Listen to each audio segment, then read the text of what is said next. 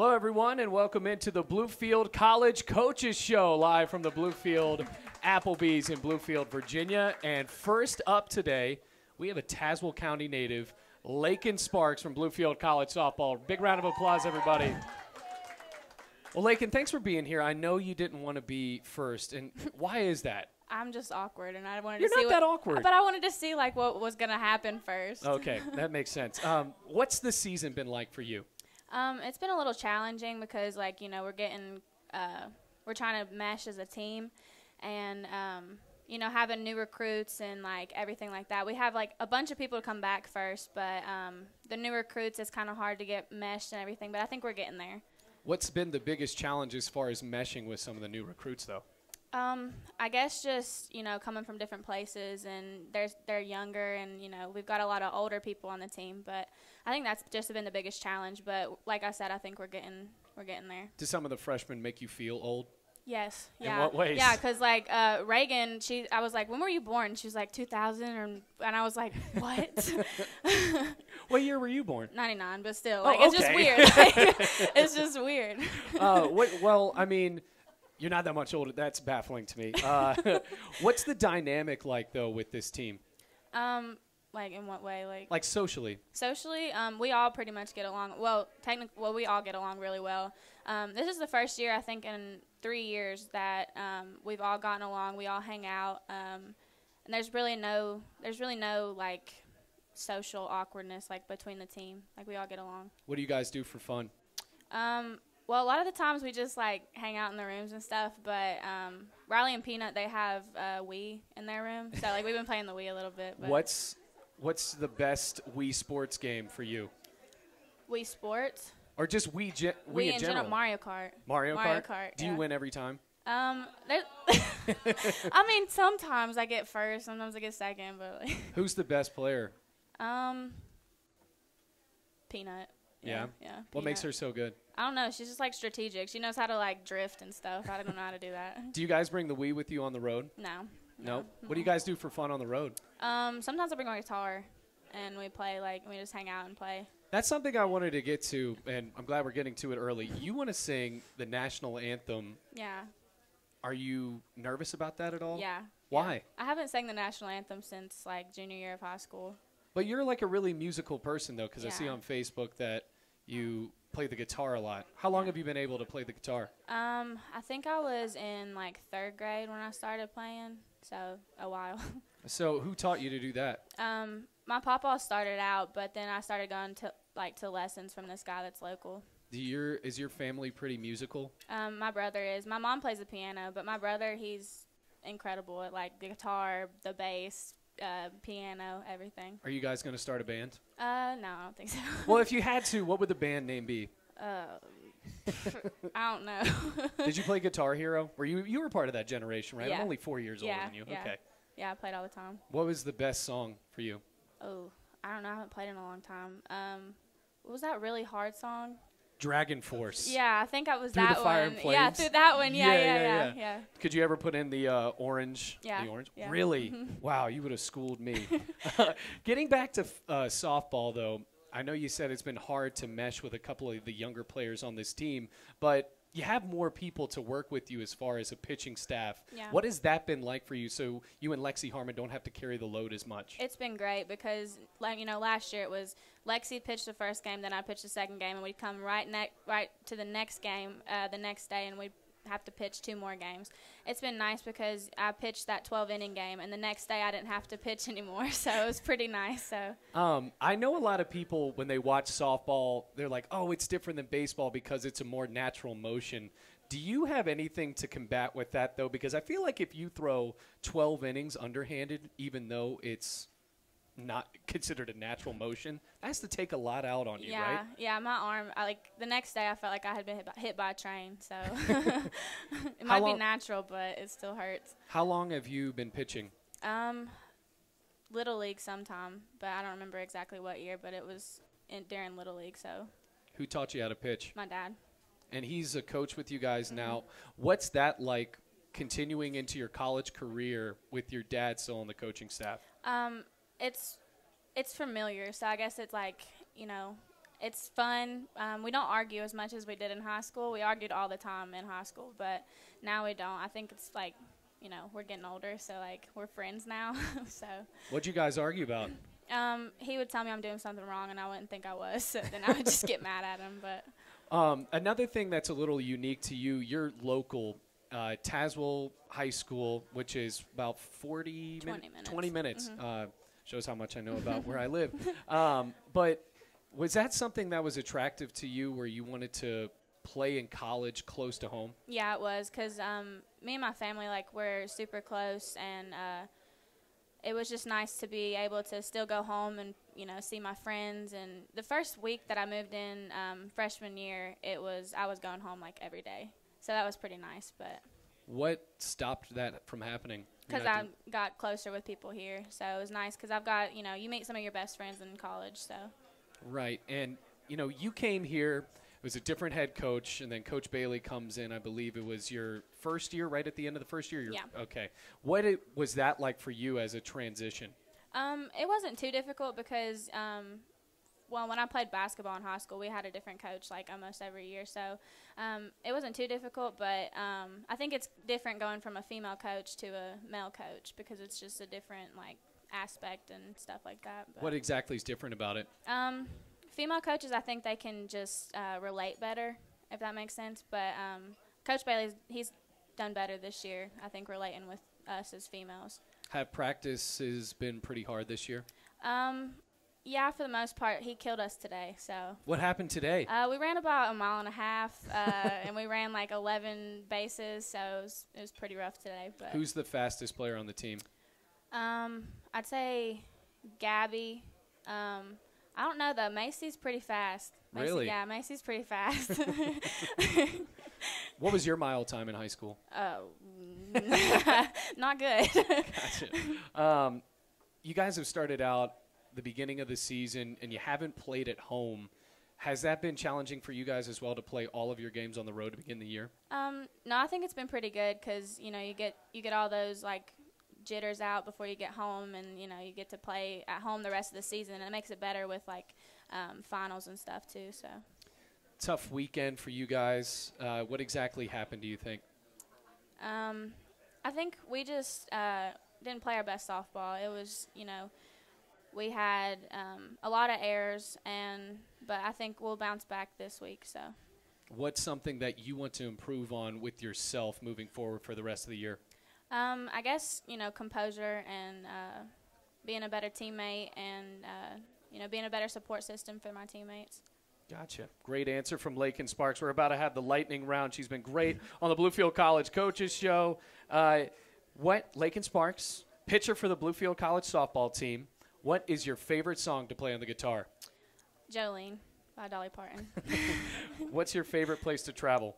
I love Tennessee, like Gatlinburg area. Last movie you watched? What was it? It was called, I think, The Bright Places. It's on Netflix. I don't know. Was it good? Yeah. Okay.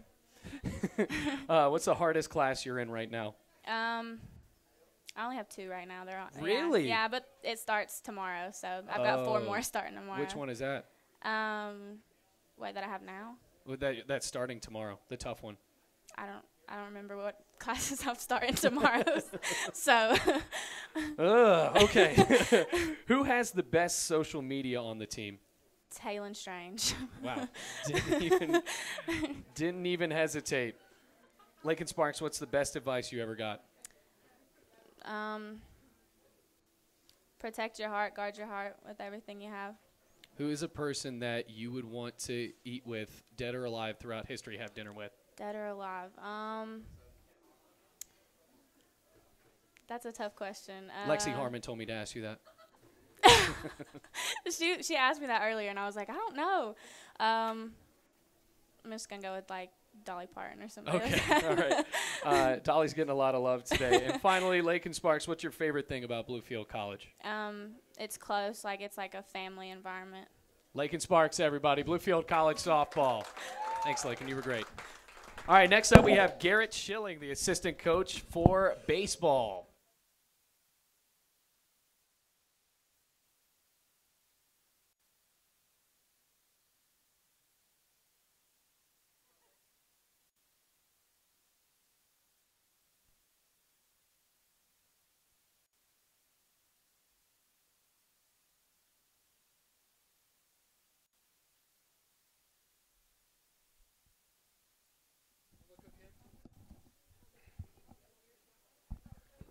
Spin it a little bit over towards other way.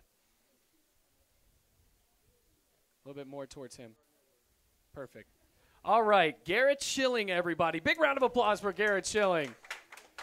All right, you guys won today. It was 10-9 on a walk-off. What was that game like for you as a coach? It was very, very nerve-wracking. Glad we got it done. We definitely needed a win at conference. Glad to see Pepe step up and get the big at-bat. It was a good team win for us. Got a little shaky. Gave up 4 runs in the bottom of the top of the ninth. But was happy to see our team rally back and be able to pick up the win. What were you going to be like if you guys ended up losing that game on this show today? It would have been a very short conversation between you and me. It was a very tenacious win for you guys. You were down at one point and then led by 3. Drew McConnell took a lead 5-4. Then you guys went up 9-5. And then it was 9-9 going into the bottom of the ninth. What does that win say about the heart of this Bluefield College baseball program? It says just we don't give up.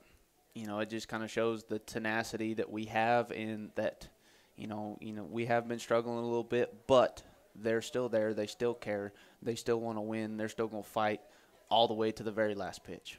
How have you guys been able to manage with the injuries that have really stacked up against you this year?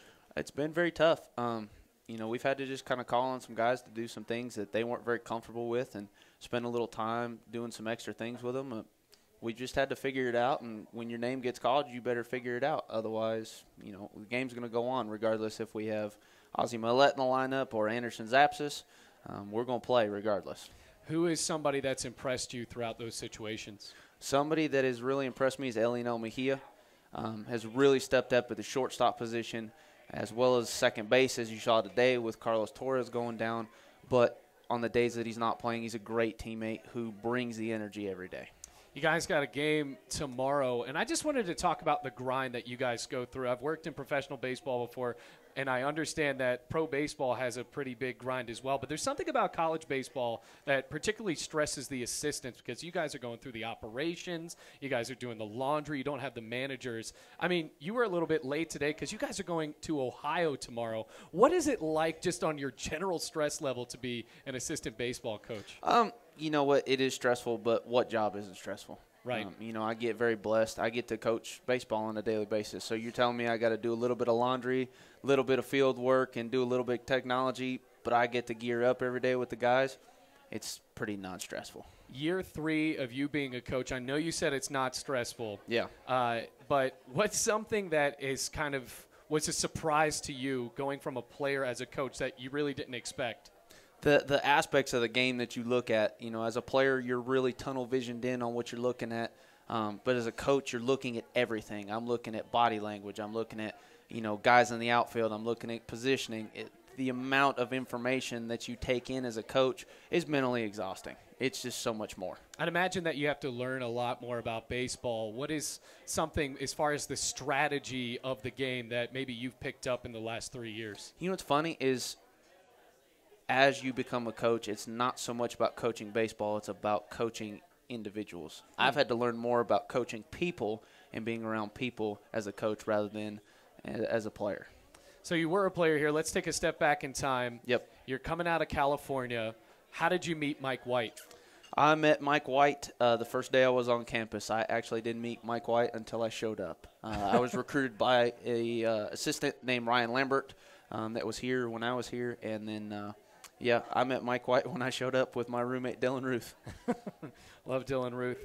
Was there anything that was scary about moving from California? Which part of California are you from, by the way? Originally from San Diego, California. Okay, so Yep. Everybody knows that San Diego and Bluefield are exactly the same, so there was no culture difference at all. No, none at all. None at all.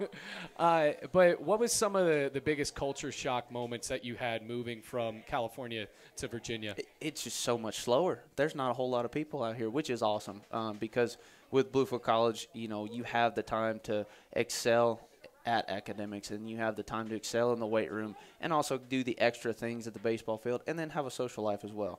In junior college, I was working a full-time job and playing baseball and doing a bunch of other things, and it was just a lot of stuff. I had Lexi Harmon on the show 2 weeks ago, and she was a JUCO product out of a school in Florida, and you played at a JUCO in California. I love talking to guys about their JUCO experiences because it seems like a lot of gnarly stuff ends up happening. Oh, yeah. What are some of the horror stories you're willing to share here? You know, some of the horror stories, you know, I remember sleeping in the van a couple of times on a 3-hour ride to Imperial Valley after a game where it's 120 and we play a doubleheader, but we got to get it done in April. So other than that, you know, there's not much I can say on in public. Okay, understood. You know, going to the NAIA level, what exactly was that like as far as competition and how hard the game is from JUCO to NAIA? Honestly, it's pretty similar. You know, everybody likes to bag on NAI, but we've got some pretty good guys in our league. And you take a look at Tennessee Wesley and Brian Reinhardt, you know, they've got some very talented players that don't play in NAI because they can't play. Right. So I'd say the level is pretty similar, but NAI so far has been elevated from junior college. You guys have Tennessee Wesleyan this weekend. What is something that makes Tennessee Wesleyan consistently good? They just have consistently good players, top to bottom, 1 through 9 out of the bullpen. The 3 starting pitchers that they throw at you are just consistently good. You know, shifting away from baseball, but also keeping it in the foreground. I think that's something that's funny that I've caught on to after Bluefield College baseball games, and win or lose, you take a fungo bat and you start playing with. You want to tell us a little bit more about that? It's Champy, everybody's favorite. Yeah, it's funny. I had a feeling you were going to bring Champy up. Champ is a pit bull mix that our assistant coach, Thomas Huddleston, found on the side of the road in December, 2 Decembers ago. So we've had Champ about a year and a half now, and, yeah, he's quickly become the clubhouse dog and the clubhouse favorite. Everybody comes into my office and never asks, hey, Garrett, how are you doing? It's, hey, where's Champ? Right. Yeah. How does the dog just, like, behave all day? I had basset hounds my whole life, and they don't, you know, you can't train them to do anything. Yeah. How does that dog just not make a noise? Like, it kind of, like, startled me when a dog walked out of the bottom of your desk when I went into the clubhouse. Yeah, he's very nervous. He's very shy and very timid, but he's a very well-behaved dog, and he loves being at the clubhouse. He loves the boys, and the boys love him. So sometimes we have to wrangle him back a little bit because the players will come out, and the players in the middle of practice will go get Champ, or you'll find him underneath the desk petting Champ. Well, I still think that's great, though. He is so fast when you hit the balls out to center field. I mean, just like no hesitation, bolts out there and comes back. It's what he lives for. He's like his dad. He just loves being at the ballpark all the time. You know, let's talk about you being at the ballpark. You were a catcher at Bluefield College. Yep. Do you think that's a good position to transition from player to coach? I think so. I think, you know, the catcher's the one spot in the entire field where you see the entire field. I just think we have to deal with the pitching staff, the infield, the outfielders. We talk with the hitters. I think it translates well. Recruiting for you, what's that grind been like? Recruiting is tough with the schedule, but I do a lot of West Coast stuff. So on the phones late, early mornings. I know my fiance's not always the most appreciative of that, but it's part of the job, and you just got to be able to go out and get players. Well, speaking of West Coast, the league that you coach in the summertime, what's that called again? The Palm Springs Collegiate League. How's the competition out there? It's pretty good. It's a developmental league that we have set up out there. You know, we really focus on bringing guys in, getting them better, or getting guys recruited. It just depends on what guys are looking for. What's the difference as far as your coaching style, if there is a difference between that and at Bluefield College? It's much more relaxed because we're not looking to win as many games. You know, we're looking to just get guys repetitions and get guys better. How did your team do out there? We did pretty good. Finished 4th in the league. Got banged out on a walk-off in the playoffs, so it was a little tough. But good group of kids, and really enjoyed having that group out there. And I feel like guys really got sent off to their colleges a whole lot better than when they showed up. And this is a wood bat team? Yes, this is a wood bat. Is there any team. difference in that? I think you figure out with a wood bat who can actually hit and who can't. I think metal kind of hides that a little bit, and you get away with it. But a wood bat, you really figure out who can play and who can't. How'd you do with that? I actually liked wood a whole lot better. We've actually, as a college, have switched over in the off season. Anytime we're in the cage or not playing, we swing wood. Does that, you think that gets the players a lot better, though? I think it does. Gotcha. I think it does. It really, they can't hide. They can't hide. It really exposes what your weaknesses are, and that's what we want to do is expose the weakness and then work on it. So you have a trip to Ohio tomorrow. Yes. What's your day going to be like? What's the Tuesday, March 10th, like for Garrett Schilling? Tuesday, we'll get up, probably get a workout in, try to. Just depends on what time I go to bed. And then 8 o'clock, we'll be in the clubhouse till 8:30 so the guys can get their laundry. And then 8:30, we'll be headed over to the bus for Q to fire up the bus for us. And then load the bus up, go up there, try to go to Portsmouth, get a W, and then come on home, do some laundry, and get ready to turn around on JV Wednesday at Emory and Henry. Never stops, man. Never stops. Before we get to the lightning round, Okay. you talked about working out. And I just want to talk about this whole CrossFit thing because to me it kind of seems like a cult, and I want you to try to defend that. You know, it isn't a cult. For me, getting out of baseball, I'm a very competitive person. So for me, getting out of that, I had to have an outlet for that to happen. And it actually, they say Planet Fitness is the safe zone of gyms. I would contest that the CrossFit gym, CrossFit Bluefield, is probably one of the safest places you could go. It's just a big family. It's my family away from my family. So It was a joke when I called it a cult, but I didn't mean That's to okay. offend you. No, it's okay. You're not the only one that's brought that up either.